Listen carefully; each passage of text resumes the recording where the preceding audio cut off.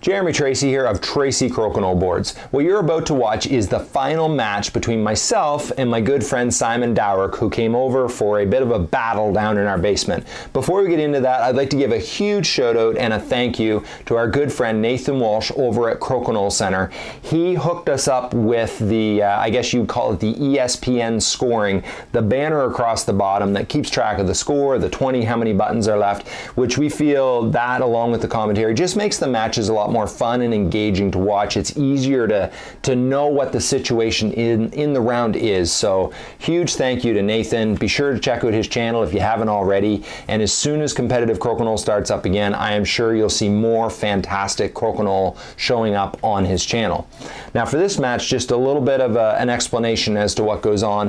When we play, when two of us sit down and play head to head here just at home, we just we'll play a number of matches that are just 4-round NCAA matches. So yes, they could end up in a tie, but we just play, like on this day, I believe Simon and I played 5 matches, and then our final match of the day, how we like to do it is a race to 9, just so there's no chance of a tie, there's a clear winner, and it just more replicates the experience that you have at a more official tournament. So that's what you're going to get to watch. Please let us know, do you enjoy seeing this content? Like Simon and I played 6 matches against each other, but I'm hoping that people enjoy it. With the commentary, it will allow you to, 1, enjoy watching crokinole, but 2, maybe learn a bit about the strategy that goes into competitive crokinole. Enjoy the match and make it a great day. Welcome back to the Tracey Board Studio yet again, as we have the grand finale of the Jeremy Tracey versus Simon Dowrick battle that went on in the basement here in the recording studio of the Tracey Crokinole Boards. This will be a race to 9, like you see in a lot of the finales at the NCAA tournaments. Normal scoring, NCAA scoring 2 points per round, but it just rather than just a 4-point round, we need a clear winner. We cannot end in a tie. So the way we want it to last a little longer, so we do a race to 9. These two players getting off to a really nice 20s race, 3 each before Simon was the first to miss, and yeah. Now, Jeremy going for the touch 20. Challenge is that he didn't get the 20 and he also didn't get the off. If Simon had been successful at that follow through 20, Jeremy would have been in really deep. But instead, because Simon didn't catch that, he's in pretty good shape.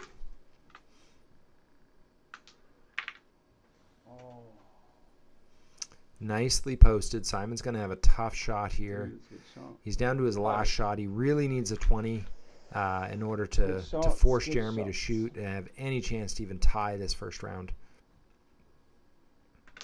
I think he was going for that follow through, so now all Jeremy needs is a valid shot, which he does. Played it safe, lined up with a post to make sure he couldn't blow all the way through the house. So Tracey is out to a 2-0 lead in this race to 9. So round 2, Simon will have hammer. Jeremy starts with a miss. That is not how you want to start a round. Oh, I have not been getting those, by the way. Jeremy attempting the hide, came up a little bit short on that. I think he would have liked to roll a lot closer to that peg. Yeah, it looks like Simon's choosing the more challenging route, but I guess he really wanted the off. So, Bugger, come on. Another miss.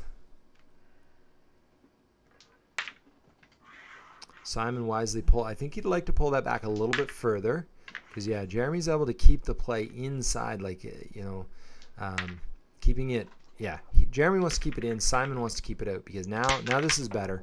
Jeremy didn't have any chance of catching a peg, creating anything. That's why he peeled it all off to force Simon back to the middle. But yeah, then Simon drains that 20. But yeah, without forcing play back to the middle, Jeremy stands no chance at all. So instead, we're back into a 20s race, and you're just left hoping that Simon will miss, come up short.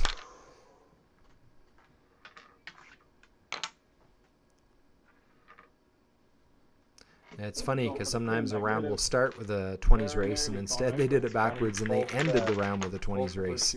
And yeah, although tied in the 20s because Simon had the hammer, he pulled out the win on that one. We're now looking at a 2-2 tie. Wow. Your start. 2-2.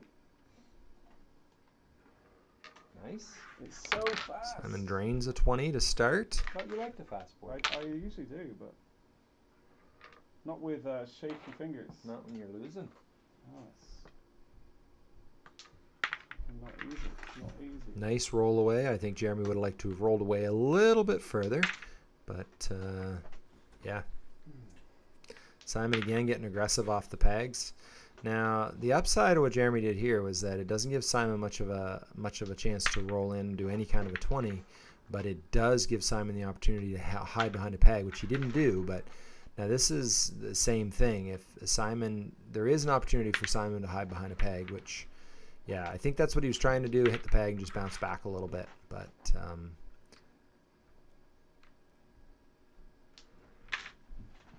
that's a little better hide. I think he wanted to roll a little bit further, but it's still forcing. Wow. Yeah. Brutal. He that was definitely an error. Opens the door for Simon to drain that 20. Yeah, he made up for it that time and hit. No. Oh, No. Simon leaves the door open. That's a stretch back, but and he does the drop back 20.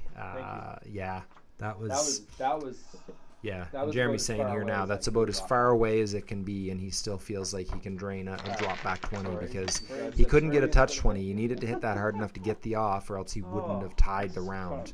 So if he had even left it in the 5, it would have, then Simon would have won the round by 5 points. So that's it's a very touchy weighted shot. You need to get your weight and your angle just right to do that drop back in that situation. Like, it's such a, like, Jeremy starts get with the another signals to your miss. hand. That's what the game's about, right? And it's one thing to be able to drain 20s, but it's another thing to be able to keep that momentum and keep that focus, because yeah, it's absolutely a mental game. Yeah, getting aggressive going off a peg, which wasn't quite successful, Oh but no. oh. I think Simon was trying to roll out. I don't think he was trying to roll quite that far, because that was very much in danger of going right off the board.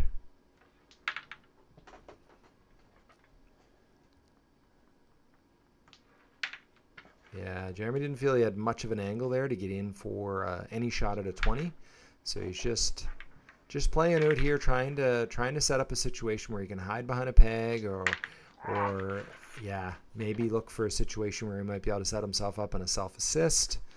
Oh, But yeah, can't oh, do that. and there's the error he was looking for. Let's see if he can take advantage. He does not. A bounce out of that 20 hole.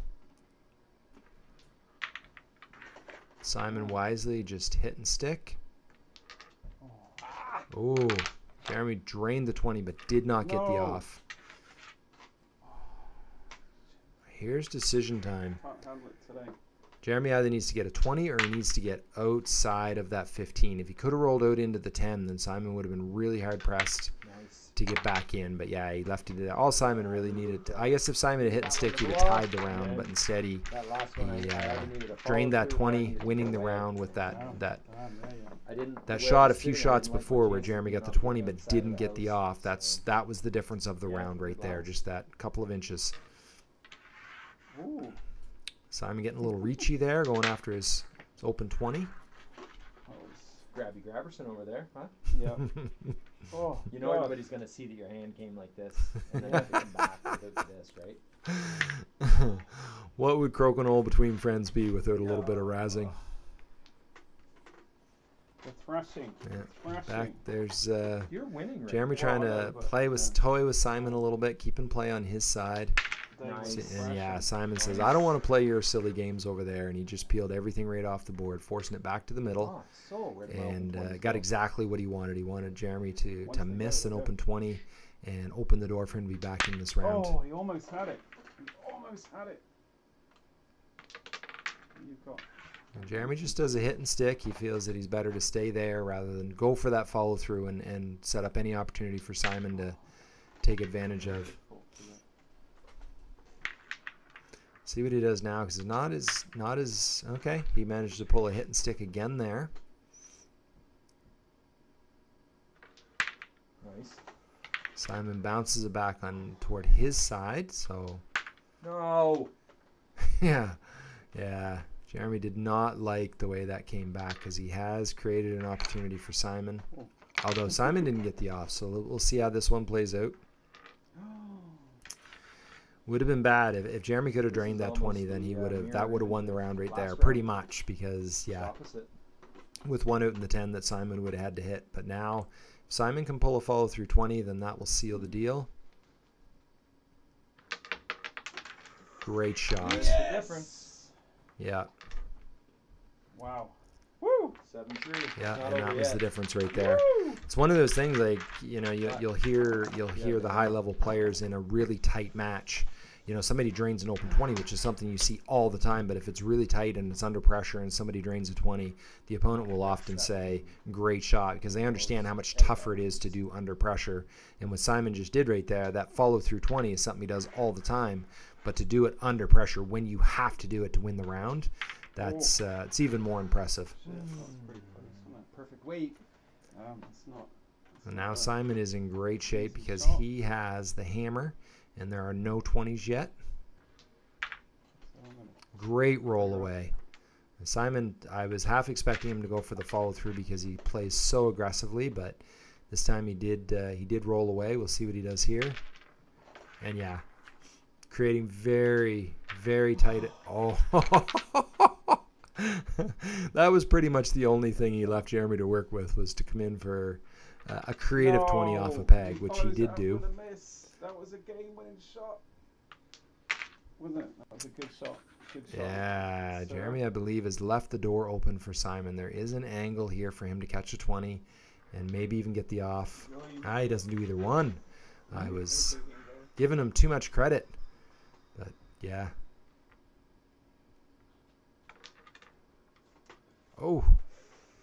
Really wanted that 20. Yeah, he was going for the 20, and sadly he didn't get the 20 or the off. So Simon has an opportunity here. I think he's going to go for a ricochet 20. If he drains this, it's going to be... Oh, no. He doesn't. Oh. Jeremy's opting to play. I think he was trying to hide that behind the peg, thinking that if he could keep Simon from having a double. But Simon absolutely has a shot at a double here. If he can drain that, then yeah, it's gonna be tough sledding after that. But All right, let's see.